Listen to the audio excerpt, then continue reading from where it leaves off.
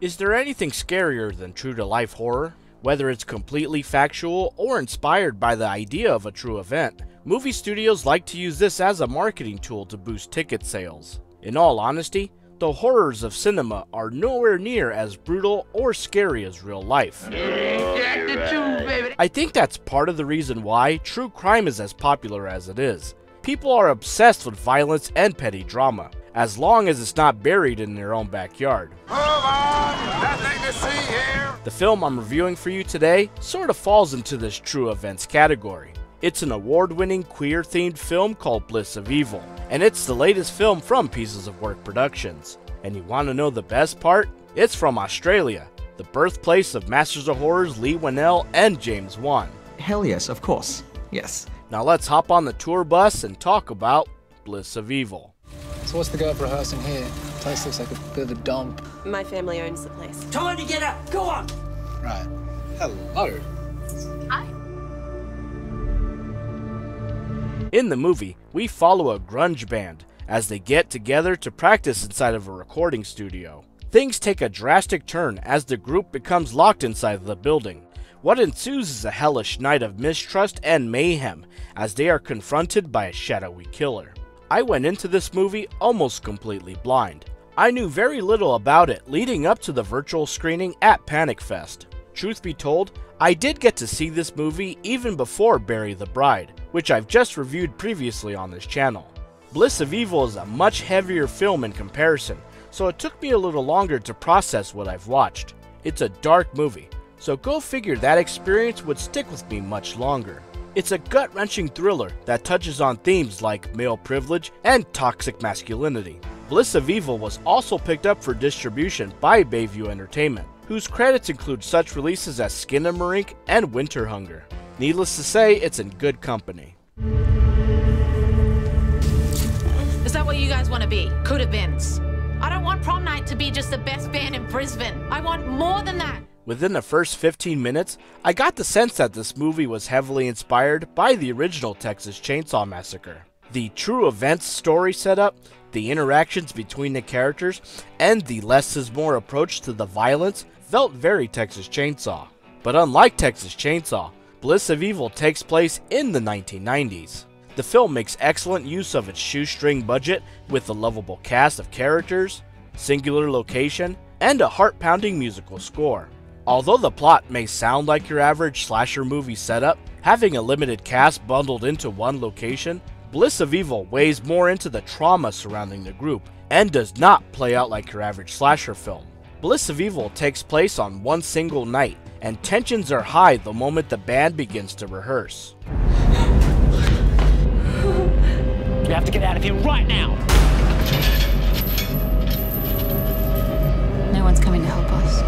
What struck me immediately was the location in which BLISS of EVIL takes place. The majority of the film is inside of a recording studio. Most indie horror films, because of their budgets, tend to use very limited sets and locations. Oftentimes these movies are built from having access to said locations. Sometimes it works, sometimes it doesn't.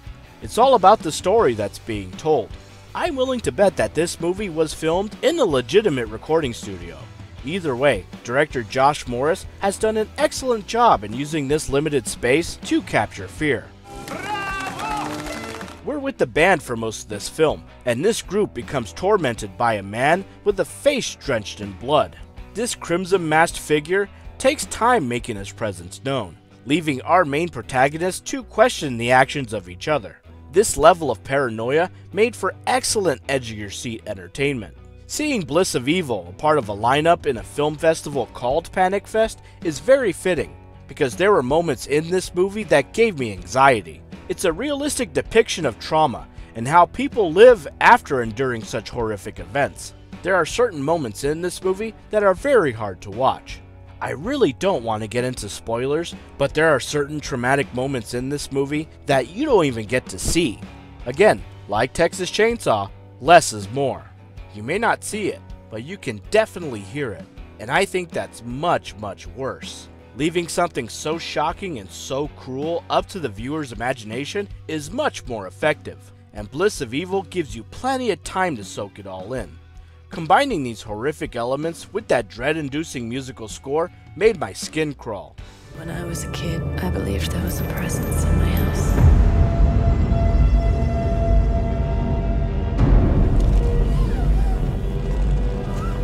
As painful and as shocking as it is, these moments of true horror has a purpose. It's crucial to the story, and it really sets itself apart from similar films of this genre. Bliss of Evil gives you plenty of time with the characters before throwing them into harm's way, and the queer representation is treated with the utmost respect and normalcy that it deserves. Sharni and Corey are the two lead actors you see on the poster, and both of them put on terrific performances that are drastically different from each other, with Sharni playing the sympathetic babyface and Corey playing the stone-cold heel. Corey's performance as the blood-faced killer is absolutely terrifying. His soulless Michael Myers-like expressions are the thing of nightmares. Sharni has this way of performing with these facial expressions that really make you feel for the character, which made it very easy to root for her. It is miraculous. Bliss of Evil has a lot to say in regards to social issues like gender roles and equality, and it doesn't beat you over the head with that messaging.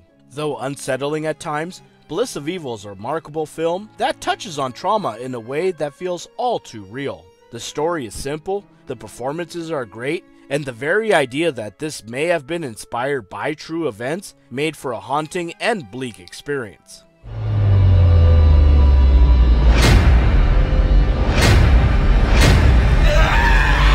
Although this is a very dark movie, I did enjoy my time with it.